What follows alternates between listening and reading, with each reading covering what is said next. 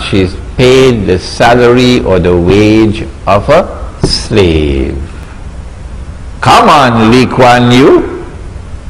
Is there any Singaporean woman who would work for $300 a month? Shame on you, Singapore. Shame on you, wherever in the world you pay a maid the wage of a slave. How do you know it's the wage of a slave? No Malaysian woman will work for that wage.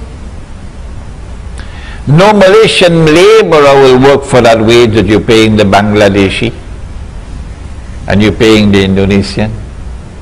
So you are an oppressor, and Allah will destroy you, Allah will destroy you, Allah will destroy you.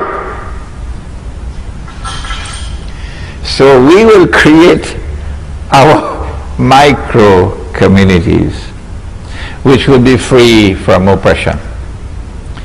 Banks are not allowed. No. So no money lenders. And we're not going to use this paper money. The gold dinar and silver dirham is what you find in the Quran. So the gold dinar and silver dirham will be used as money. And if we have a shortage of dinars and dirhams, and we in Java, we can use rice as money. Yeah. In that micro community, we try to live the way of life of Islam. And if they come after us with the armed forces and the police in that remote community, then, said the Prophet sallallahu ta'ala alayhi wa sallam, and how prophetic were his words, and how few there are who listen to the Prophet alayhi salatu wasallam. And he said, the time will come when a man, in order to preserve his faith, would have to flee to the mountainsides where rain falls and take with him some sheep and goats. And so I leave you now. I thank you for the time that you've given to me to introduce you to this important topic. I warn you that we now live in the most dangerous of all worlds, and most people are going to fail the tests. And I urge you to study the subject of signs of the last day and to examine my suggestion that survival requires us to try to live Islam. And we cannot live Islam in their cities and towns, but we might succeed if we remove ourselves from the towns and cities and go back to Kampung and build a community that is faithful to Allah and His Messenger. ربنا تقبل منا إنك أنت السميع العليم وتب علينا يا مولانا إنك أنت التواب الرحيم برحمتك يا أرحم الراحمين آمين. I saw my teacher, Maulana Dr. Fazlur Rahman Ansari, conducting a class, and while the class was being conducted, the azan was called. Of course we will be going to the masjid. When the azan started, I heard him say Allahumma Jalla Jalalahu, and then continue with the class. So I followed his way. If anyone can show me that this is prohibited, then of course I will discontinue it. Okay, there's nothing that I know of in the Quran and nothing that I know of in the Ahadith with which to respond to your question. I therefore will give you my view. I believe that those who are in control of the world today, who want to rule the whole world and eventually deliver that rule to the state of Israel, so that tomorrow Israel will rule the world, and when Israel rules the world, then a man would stand up in Jerusalem and declare, I am the Messiah, Al-Masih. 1400 years ago, Nabi Muhammad alayhi salatu wasalam described that man to us. Said he'll be a Jew. He would be a young man. He'll be powerfully built. He'd have curly hair. I believe that event is probably about 30 years away from now. That's how close we are. That man would be Dajjal. Dajjal. Because he says he is the Messiah, but no, he is not the Messiah. He is the false Messiah. And then Allah subhanahu wa ta'ala will send back the true Messiah. Nabi Eesa alayhi salam will come down from the sky with his hands resting on the wings of two angels. And the true Messiah will then kill the false Messiah.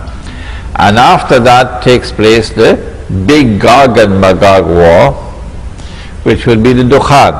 But in order for Israel to rule the world, Israel has to wage some big wars.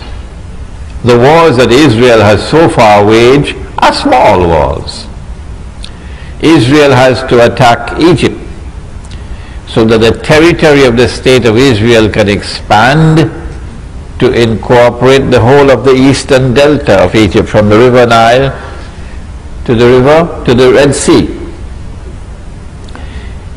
Israel has to destroy Pakistan's nuclear plants and nuclear weapons, and Iran's nuclear plants. Break up Pakistan so that Pakistan can never rise again.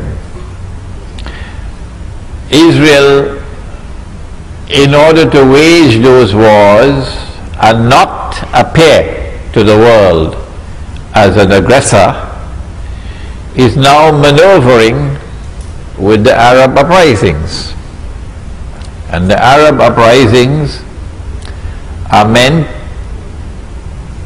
to lead to Islamic governments in Egypt, Islamic governments in Yemen, in Syria, so that Israel can claim that the Arabs are now threatening Israel, preparing to destroy Israel, and that Islam is rising as a menace to the world. And then Israel will be able to wage her wars and say, we were only defending ourselves, and we were saving mankind from Islam. It is possible that all of the drum beating concerning 2012 is because they want to use 2012 for starting those big wars. So that in 2012, I can be wrong of course, in 2012 you will witness the attack on Pakistan to destroy the nuclear plants and nuclear weapons. I'll be surprised if it does not take place by 2012. And the attack on Egypt, etc. Because mankind is being prepared for it, so let's not disappoint them. There is a hadith which has been universally accepted all through our 1400 years of our history. There's only be a very, very, very, very insignificant number of scholars who have questioned this hadith. The overwhelming majority for 1400 years have accepted the hadith, that when you see the black flags coming from the direction of Khurasan, go and join that army, even if you have to crawl over ice. There's two hadiths I'm joining now, two. Go and join that army, even if you have to crawl over ice, because no one will be able to stop that army until it reaches Jerusalem. Apart from my comment concerning the authenticity of the hadith, and that is that it has been universally accepted except by a very few, it appears to me that this army will be able to successfully march to Jerusalem only after Gog and Magog have destroyed themselves with that nuclear warfare. When that nuclear warfare takes place, if we have any scholars of physics and so on here, you can help me. But I have a suspicion. I'm not a scholar of physics.